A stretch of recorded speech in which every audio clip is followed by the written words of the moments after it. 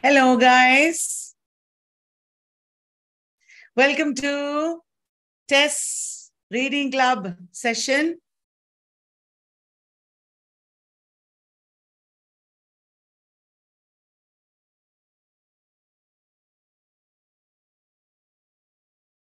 TES Reading Club is an association of literature enthusiasts from across India. They come together and read different novels, poems, plays. And we have been doing this for well over a year now.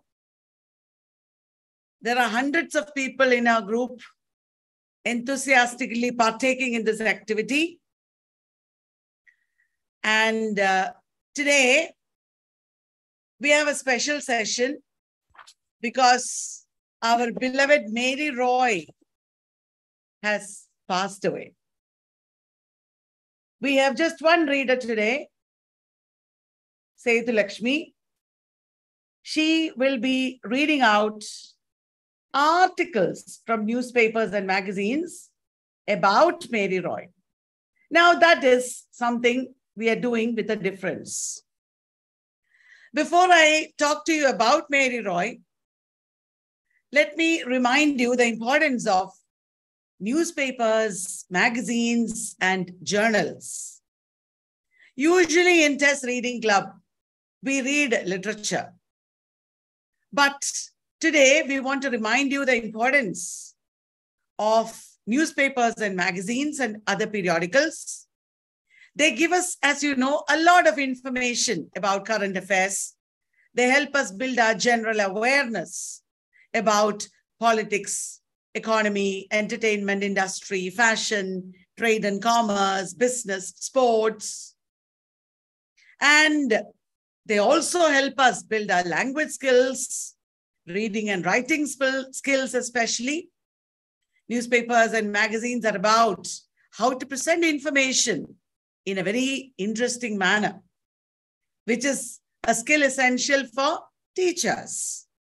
And obviously, we also learn a lot of good words, etc., from newspaper articles and magazines. Remember, these days, questions are asked in exams about articles. Recently, in KSA, they had asked about an article written by Shashi Tharoor in a magazine.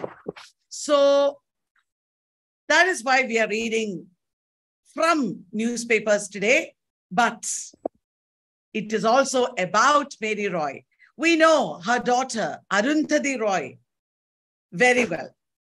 Mary Roy was herself a great educator, women's activist, and in Kerala, in Kottayam, she had started a school called Pallikudam, which upheld socio-environmental concerns. Mary Roy is also remembered as a gender activist. She stood for gender equality, and she won a significant Supreme Court case where she fought against her own family, against the unequal gender inheritance rights based on gender in Syrian Christian families. She contested and she won the case against it. This is Mary Roy. So today we are reading from newspaper articles based on Mary Roy, because on the 1st of September 2022, unfortunately, she passed away. We are sharing the screen, and I have Sethu Lakshmi right here with me. We will be presenting to you the revolutionary educationist, Mary Roy. Good afternoon, everyone.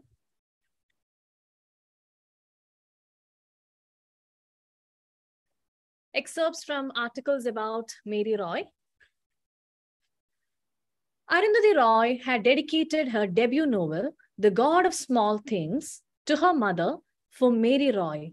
Who? For Mary Roy, who grew me up, who taught me to say, "Excuse me," before interrupting her in public, who loved me enough to let me go.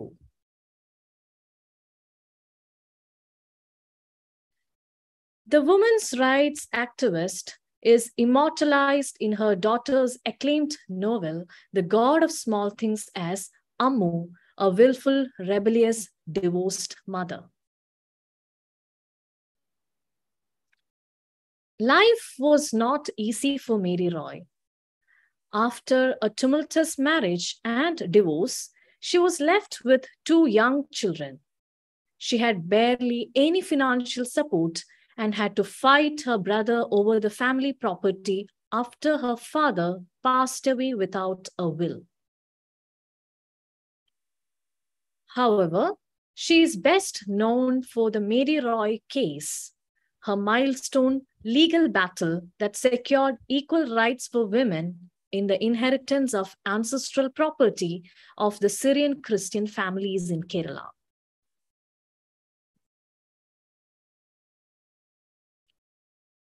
Roy came from the conservative Syrian community in Kerala, where patriarchs and the clergy reigned supreme.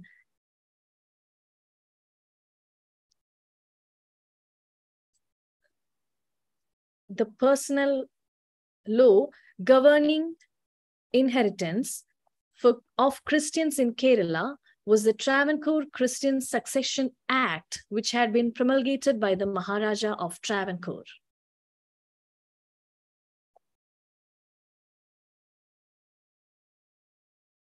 As per this law, a daughter could only inherit 1/5 of the share of property inherited by the son, or rupees 5,000, whichever is less. Worse, if the father had paid for stridhanam, as was the usual practice in the community. Then the daughter was not even entitled to the property left by the father. Mary Roy was a divorced single mother from an affluent Syrian Christian family. Her father was an entomologist who had trained in London. Mary, who had married a Bengali man against her father's wishes, did not receive any dowry. She ended her marriage at 30 when she discovered her husband, a Bengali Hindu tea estate manager, was an alcoholic. She then moved to a family property in Ooty to live with her mother, who also had walked out of her marriage. When Mary's father passed away without a will, problems arose. One of her brothers wanted to sell the property in Ooty as he was in need of money. And he quoted the Christian Succession Act of 1916 when Mary protested against the decision to sell the house where she was raising her children. Roy did not file a case the next day. She was asked to vacate her father's cottage in Ooty. She was as pragmatic as she was independent. She first started a school, Corpus Christi, which later became Pallikudam, made some money, and then approached the Supreme Court in 1983. It was not the cottage in Ooty that she fought for, but 75 cents of family land in Kottayam. Her sister Molly did not join her. Roy had sarcastically said that her sister was a good Syrian Christian who loathed the idea of hiring a lawyer. But she did have a co-appellant, Elikutti Chakko of Muvattupuzha. She and her 5 daughters were thrown out of the family house by her son after the death of her husband.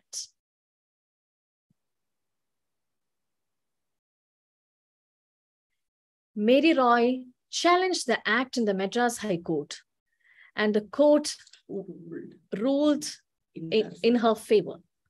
Since the property in Ooty, Tamil Nadu, was under the jurisdiction of Indian Christian Succession Act 1925, which did not discriminate heirs based on gender, the property was handed over to Mary Roy by the family. On February 24, 1986, Mary Roy won the legal fight for equal rights over the property of her father. The judgment said that the Travancore Christian Succession Act of 1916 was no more valid, and the Indian Succession Act 1925 will hereafter become legally binding. Justice K.T. Thomas noted.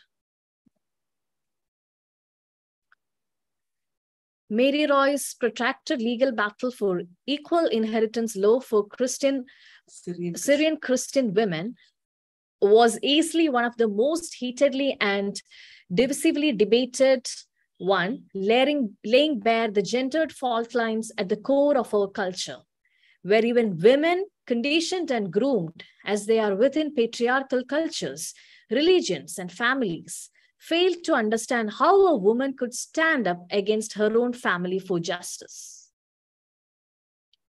The verdict in Mary Roy versus State of Kerala was a landmark victory for the women of this country. Roy, as a lone woman, fought against the repressive Travancore Christian Succession Act, which barred Syrian Christian women from obtaining a decent inheritance from their father's property.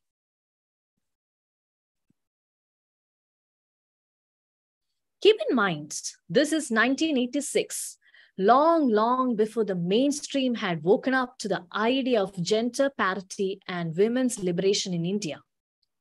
She didn't file the case because she needed the money. After getting divorced, the ultimate no-no in Kerala society then, she ended up in Kottayam, where she set up a premier educational institution called Corpus Christi High School, now rechristened Pallikudam. So, why did she decide to fight a legal case that everyone told her she had no chance of winning? To put it simply, it was a matter of principle. Urban legend has it that once she made a card for herself, which she read, "The Dreamer, Educationist." May her last journey be in accompaniment with fights of dreams that sing of a more gender-just India, where education creates joyful children, girls and boys, unafraid of living their lives to the full and pursuing their dreams of variant hues. She leaves behind as her legacy, not just her daughter, the writer and critic Arundhati Roy, the captivating chronicler of the saga of Aymana, but many bereaved daughters of India who dared to translate their dreams into deeds, even while lamenting the passing away of an age of a revolutionary dream called Mary Roy. Thank you. Thank you, Seth Lakshmi. So we just read excerpts from various newspapers and articles to give you an overview of the life of Mary Roy. When we read a newspaper or a magazine article, what we are getting is not only facts, but also perspectives. Reading like this would help us to develop our perspectives and opinions, to look at an issue from different angles. So it is very, very important that you read not only one newspaper or one magazine, but several. Now, Mary Roy was a very, very inspiring woman.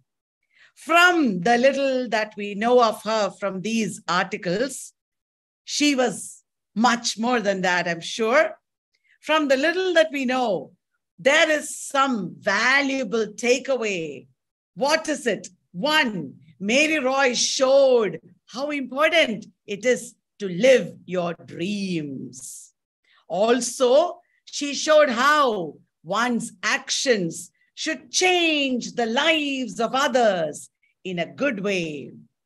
Our lives are interconnected with the lives of others in so many ways.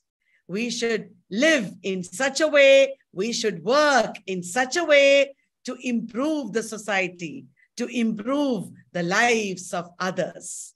And very importantly, I have learned from Mary Roy that we should always dare to be different. So I hope you liked this session. It was brief and sweet.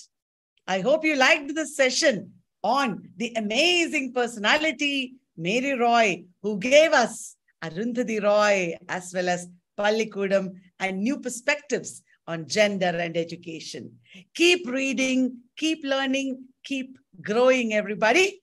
Thank you so much for being with us. We will come back with TES Reading Club activities every Sunday at 2 p.m.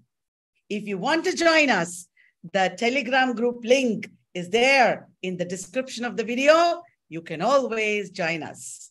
Thank you very much. Bye-bye. Have a wonderful Sunday evening.